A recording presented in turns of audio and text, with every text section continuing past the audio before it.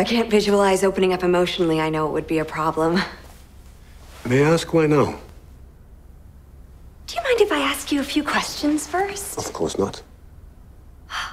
I love that you've written so much on social exclusion. Since that's why I'm here, I was wondering... Are you Freddie Lounds? That is a little bit of a brand new show that will debut tonight here at City on 9 o'clock. It's a thrilling drama about how Hannibal Lecter became the most famous literary killer of our time. And joining us with a look at the new show, Hannibal, is Lara Chorostecki. You saw her there talking with the man who will become Dr. Hannibal Lecter. Lara Jean, let's talk about your character. How does Freddie tie in with the backstory of Lecter? Freddie Lounds is a character that's in the Tom Harris novels, but was a man in those novels and was portrayed in Red Dragon and Manhunter by Philip Seymour Hoffman and Stephen Lang respectively. And Bryan Fuller, our creator, has now taken the show and turned Freddie into a female. And she is a tabloid crime blogger, and she follows along with all the characters and all the crimes that are happening and gets under everyone's skin and causes a lot of trouble. Now, do you take anything away from how the other actors have portrayed this character, especially considering it's male to female? It's really hard to. I mean, Hoffman did such a brilliant job at it too. He's so wonderfully schlubby and sleazy and perfect in the role.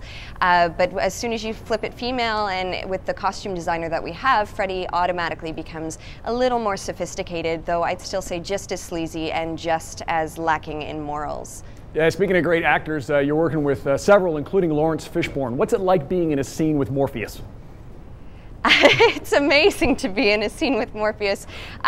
Lawrence is incredible. He's a really generous, really kind heart, and really, really down to earth. And he's very generous as an actor and as a scene partner, and takes away all that kind of nerves that you could have acting opposite someone like him. I mean, he was essentially trained in some ways by Marlon Brando and started off in Apocalypse Now, which I kind of geeked out a bit about, a little more than The Matrix.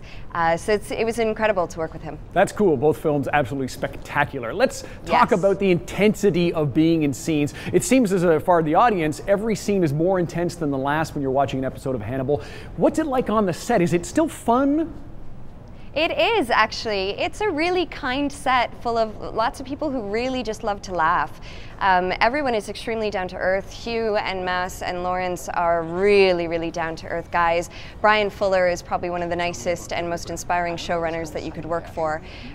So in general, yeah, we like to laugh. I think you have to when it comes to such intense material. You have to be able to have a lot of fun on set. Otherwise it can get really, really intense for you as an actor. Can you give us any hints about Freddie and what's going to happen in the upcoming season? Because very early on, she crosses paths with Dr. Lecter, and that's rarely a good thing for someone.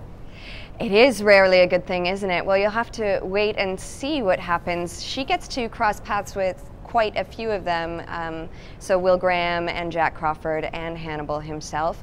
I can't reveal too much, but I will say that there's a lot of excellent twists and turns, and it's quite a psychological thriller, so I think just stay along for the ride. You're going to have a great time. It is going to be a great ride. The only question is Freddie going to be along for the entire ride?